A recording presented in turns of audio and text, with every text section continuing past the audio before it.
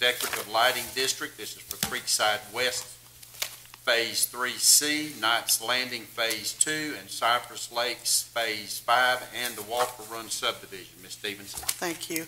This is a request to add 18 lots of Phase 3C in Creekside West Subdivision, 49 lots of Phase 2 of the Knight's Landing Subdivision, and 21 lots of Phase 5 of the Cypress Lakes Subdivision.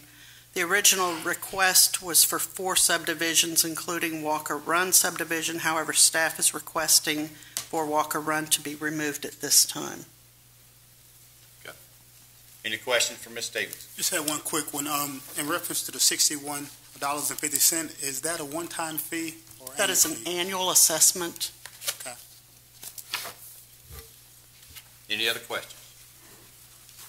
Okay, agenda 5C.